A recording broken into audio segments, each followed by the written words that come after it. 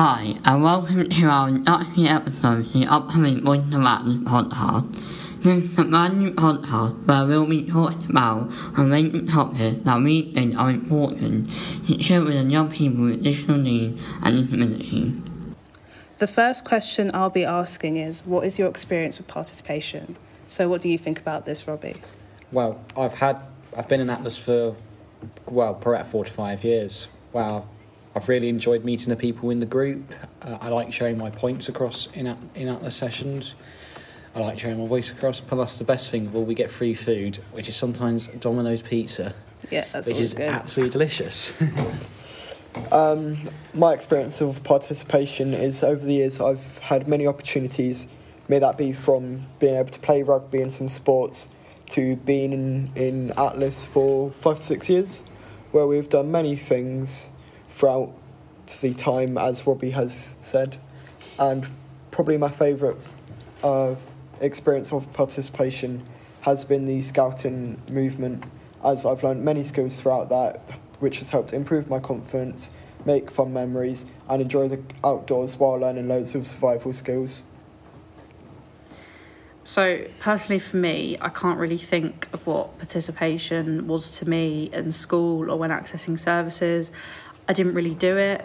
I didn't really participate, and I don't work, and university is so independent, so you don't really have the chance to participate. So the only experience I have of the concept of participation has been throughout working with Atlas. When I joined the participation groups, I was mostly non-verbal. I experienced situational mutism a lot. But once I started doing work with the UVP team, it's been my only chance that I've had to participate, and now I talk and you can't really shut me up. So it's really boosted my confidence. When I joined, I listened to one of the young people that was already here talk about how he also didn't get choices and options to participate in his care or other things. And he spoke about how it gave him the freedom to kind of have a chance to speak his voice and have his own opinions. And I think that's what motivated me to join. Yeah, those are some really good answers. Also, UVP means user voice and participation team, because I feel like a lot of people probably will not know what that means. So the next thing we'll be talking about is accessibility. So what do you think about this, Ryan? I believe that accessibility is very important to everyone, no matter what their background is or whatever their challenges are, as it means you get an equal opportunity to everyone else. My examples of accessibility are, I've now got access arrangements for my exams, so I am more likely to be able to do as well as I'm capable of doing. This is also important, as then it can create the opportunity for groups like Atlas, where you can try and help other people have the same accessibilities or improve the accessibilities to be more beneficial. So I think accessibility is important, as it is needed to have inclusion.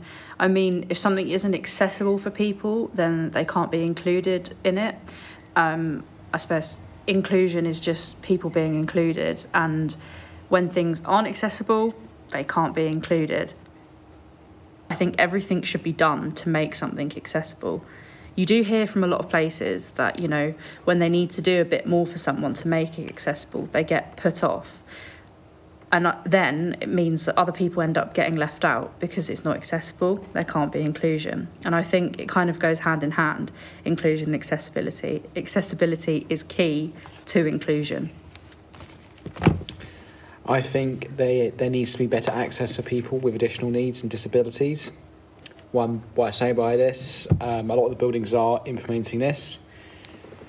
For example, modern buildings are now having lifts, refuge points, easy access, lower ground, same level street to door, as well as in some of the older buildings, they're now having stair lifts installed, or lifts, but also for emergencies, they have a vac chair, so a person can be trained to take a person downstairs in this type of chair.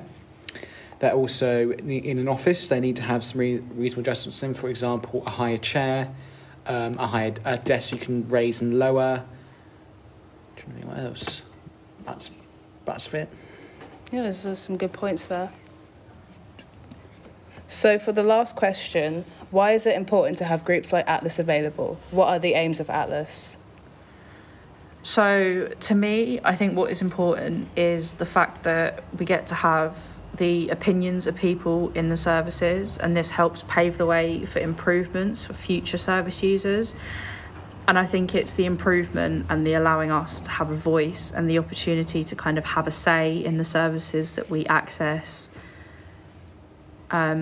And I think the aims for Atlas is a lot of us want to achieve full co-production with like everything. We want to be the ones up there sat on all of the board meetings. We want to be involved in all of the decisions being made in and about the services. Because this is the kind of thing I want. I want a lot more involvement in kind of the decision making and the creation of services for Atlas. I think reason why there's a lack of social groups for teen and young adults. There's a lack of volunteers in a lot of quieter rural areas. As I've just mentioned, there's a few havens across the county. The one nearest to me is probably is Guildford, which is too far for me to go. Not many can access it due to rural areas. Working to get implemented to other havens around Surrey as well. And I think part of the reason why a lot of young people come to Atlas is they can, as I've said before, they can socialise. It's important to have young groups like Atlas available, as it means everyone can have more opportunities, as Atlas helps with opportunities so much and helps improve services that do affect you on a week basis. Thank you for listening to our first ever introductory podcast. This was to introduce Atlas and what we do. For the next episode, we'll be discussing misconceptions about disability. Please check out our socials at Our Voice Surrey to find out more about what our team do. Bye!